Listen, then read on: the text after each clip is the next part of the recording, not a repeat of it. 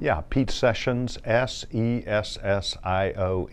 Texas 17, Okay. Republican. You don't have to look in the camera. Do? You, no, look at me. Look at you. Yeah. Okay. Yeah, we're having a conversation. Right. How have things been going so far in the campaign? The extension by some 45 days to July the 14th has meant that we've had limited opportunity to be with groups of people and with people. The COVID-19 battle is taking its toll on our country, on our economy, and people are prepared to break out and go live their life. But the facts of the case are there are parts in this district, including Brazos County, and other areas that are in transit and out of transit areas that are not faring so well. And so it has put a crimp on the ability that we have to go do public events. And being that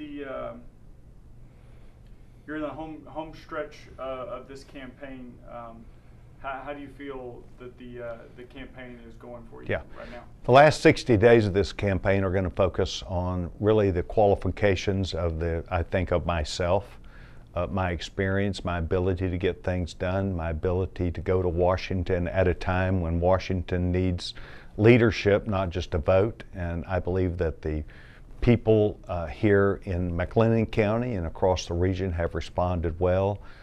Incredible numbers of business groups, the realtors, the home builders, the National Rifle Association, among others, look to me to go to Washington to fight the battle on behalf of the free enterprise system. That's why they've endorsed me. Business groups all over this district understand that going with 22 years worth of seniority puts me at the top of the Republican pile, so to speak, whether we're in the majority or the minority of making decisions in the Financial Services Committee, which is where the debate is going to be on Treasury, Small Business Administration. And that pile or heap that I refer to is this organization, Financial Services, that will be the key committee this next year as we ferret out how this process works, whether people have to pay money back, whether there are attacks by an administration upon people about how they use money. We need to worry about the farmers and ranchers. We need to worry about small business, and I will be an advocate for them at a time when they need a real leader, and that's how I think things are going. People are looking to me, my leadership and my experience level, to be prepared next year to walk in day one ready to go. We're coming up on what should have been the runoff election. How do you feel you'll be able to use that extra time now that's been pushed to July? In fact, there has been extra time.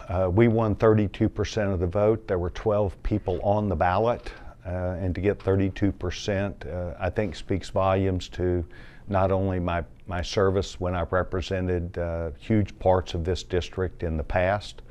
People are looking for experience. They're looking for someone who is knowledgeable, can hit the ground running, and know what they're doing day one. And I think that as we took that huge lead that we had in the primary, the first election to the runoff, I believe people are still looking for us to now focus on the things that are important about the problems of COVID, the problems of economics, the problems of free enterprise, and the problems of a government controlled by Nancy Pelosi through the House of Representatives that will bankrupt this country unless we replace her, and that's another strong content I have.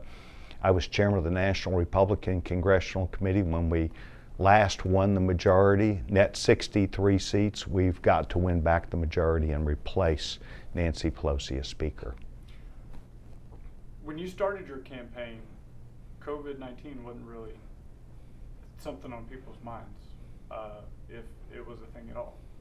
How has your campaign evolved through the course of now we've gone into a quarantine and stuff like that?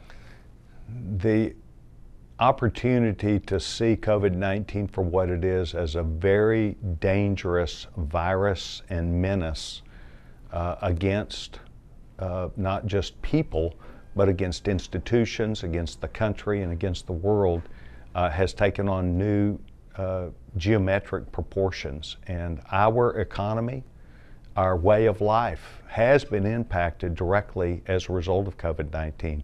So this is where it will take a lot of creative thinking about how do we respond next year to be prepared for what will be a new round of economic news, of bank failures, of failures of the free enterprise system, and how we're going to bring us back. I believe our free enterprise system is going to win. I believe the American people are prepared to come back to work, are prepared to not only accept the responsibility, but to bring their lives back. But in that process, we have schools that are going to have to be looked at. We have circumstances, free enterprise system, huge companies, small companies that are going to have to be adaptive.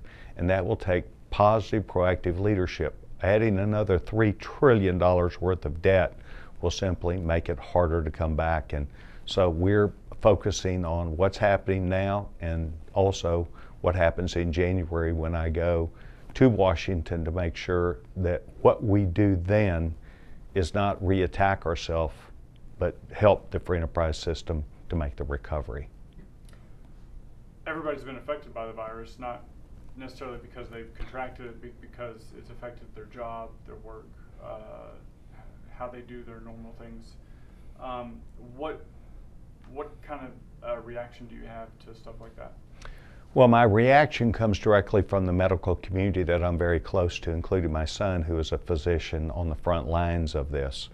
And he has told me, and other professionals have told us very directly, this is not wave 1, 2, or 3. This is the wave, and it's going to go across the whole country. It's going to attack communities. We need every single person to take the precaution to wear their mask, to social distancing, and to clean their hands. This is not a virus that we might want to get over. This is something we know very little about at this point, whether it comes back, the organs that it attacks, and I will tell you this is a very dangerous challenge to not just the CDC, Centers for Disease Control, but also the National Institute of Health, which I know very well. And I know Dr. Fauci well, I know Dr. Collins well, and they are seeing that this is a different kind of virus that we have really never seen before, and we must turn the corner because it is so easily contracted and passed on. And that's why we've got to make sure that the research that we do to find the answer and the protocols that will allow us in areas like Waco, Texas, and Bryan, and out in Mexia and Limestone County, for first responders to identify it and do things early on. I'm confident we're going to do that.